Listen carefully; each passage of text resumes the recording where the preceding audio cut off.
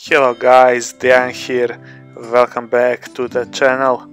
In today's very short video I will start working on the Yu Jing side of the support packs for the Operation Kalstrom. These Yaozao bots, I will do them very simple, so in the whole video I think I used only 9 or 10 paints maybe, so this will be a really simple and very quick paint job. So sit back, relax and enjoy the video. I start with priming the models with the Wraithbone Spray. If you don't have a Wraithbone Spray, any bone color spray will do the job. Just try to get an even coat all around. And then I will use a black Templar contrast paint. I will use it straight from the pot and I will apply it in one very thick coat around all the parts that I want to be black. So that will be their feet, their hands, and the spots that they have it under the armor, like their exoskeleton.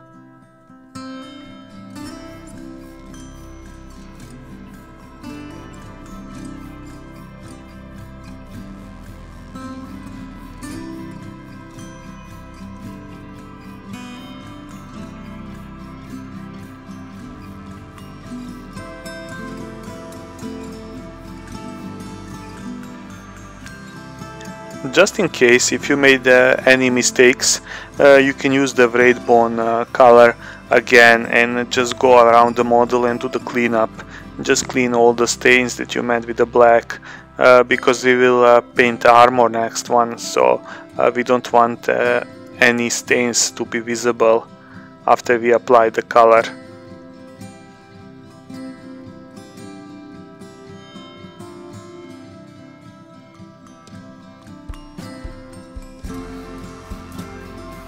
After everything is dried properly, I will use a Gryph-hound Orange contrast paint and I will paint all of their armors with it.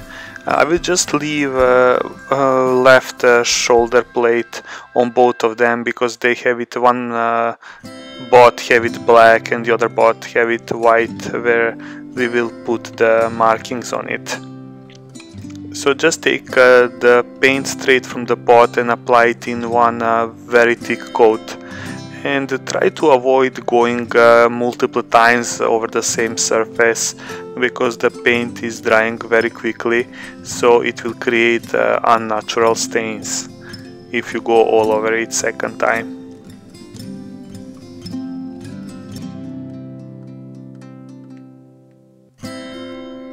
After you're done, leave it to dry properly, because we will start now with the highlighting. So I will start with the armor first. I will use Yriel Yellow, and I will put this color on my wet palette and add a few drops of water to it so it flows better from my brush. And then I will start covering the previous color of the Gryph-hound Orange. I will cover like 90% of that color, and I will leave all the darkest recesses and all the areas that are hidden with the previous color, so we create a shade. Just to note, this color is very transparent, so you will have to do 2 or 3 very thin coats to have a nice coverage. So the end result should be something like this. So just aim to get a tone like I get it here. And after that we will use Flash Gitz Yellow and just do the edge highlighting. So go around every single sharp edge of the model and just draw a nice thin lines. Just be patient and go slowly, and the model will really look nice with this highlight.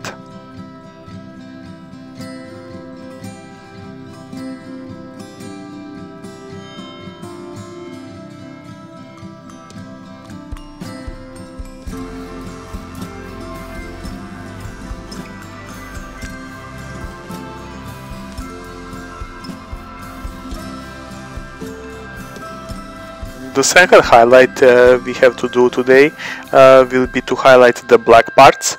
So I will use Administratum Grey, and the same as the previous color, I will put it on my wet palette, add a few drops of water so it flows better from my brush, and I will just go around the model and highlight every single sharp edge that he have.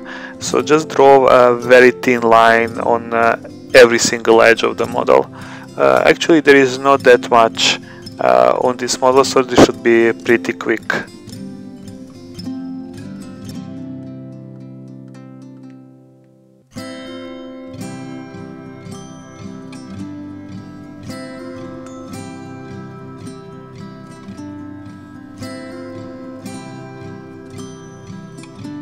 For the shoulder plate of this medic bot, we will use Ulthuan Grey and just paint it with it.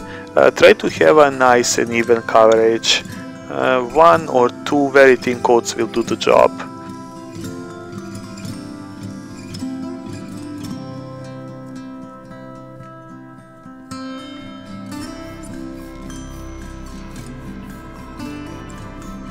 And the final touch will be the markings. We will use the Evil Sun Scarlet and just draw the medic cross on the medic one, and on the engineering bot you have to draw a little cog. So just take your smallest brush, have patience and just draw it. If you make any mistakes you can use Ulthuan Grey and just repair it.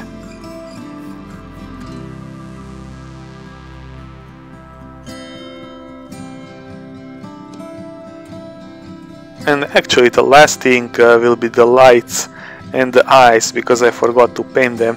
So I will use a Templar blue and I will just paint them in one very thin coat all around. So he have the lights on the hands and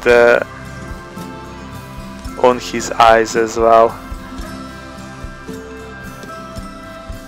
And that's it, they are done. Very simple paint job. I will transfer them to the bases I made before. If you're interested how I made these bases, I will include the link in the description under. I just need to say these models are super small and it was quite difficult to paint them and record this, so I'm sorry if my camera went out of the focus a few times. So guys, that will be it for today. I hope you enjoyed this video. If you did, please like and subscribe to the channel, it will mean a lot. And see you in the next one when I will continue painting stuff from the operational cast ROM. So take care and bye bye.